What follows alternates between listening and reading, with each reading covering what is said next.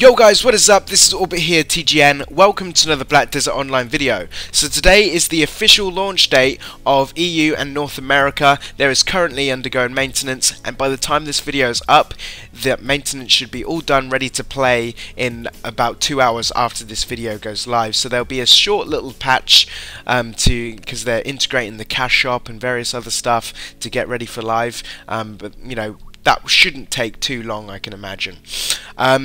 But that's not what I'm going to talk to you today about. There's actually Daum offering a compensation package for those who didn't get necessarily a smooth pre-order head start as they would like to. There is actually a lot of you guys who are affected by this and aren't very happy with the pre-ordering and stuff. Just to give you a rough idea of kind of what I'm talking about here, some of the North American players were unintentionally placed on wrong servers and Daum decided not to move them.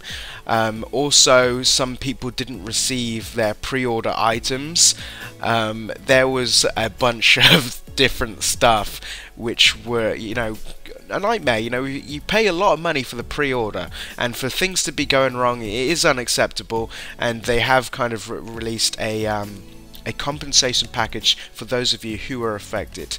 So let me just go over some of the compensation items, as it were.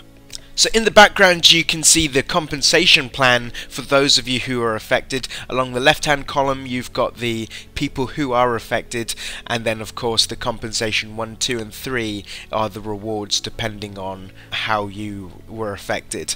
Now the things that you may not understand, and I didn't at first, was the 1 hour GM apology tier 3 and the 1 hour GM apology tier 2 across on compensation 3. You get 10 of the tier 3 and 5 of the tier 2. And let me just tell you what the GM apologies is.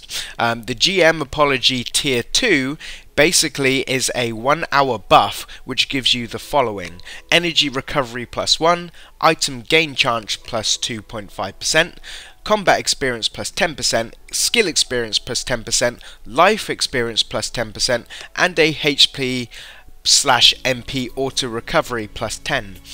And the tier 3 compensation is similar to the tier 2, however the combat experience, skill experience, life experience and HP/MP auto recovery is increased by 5%.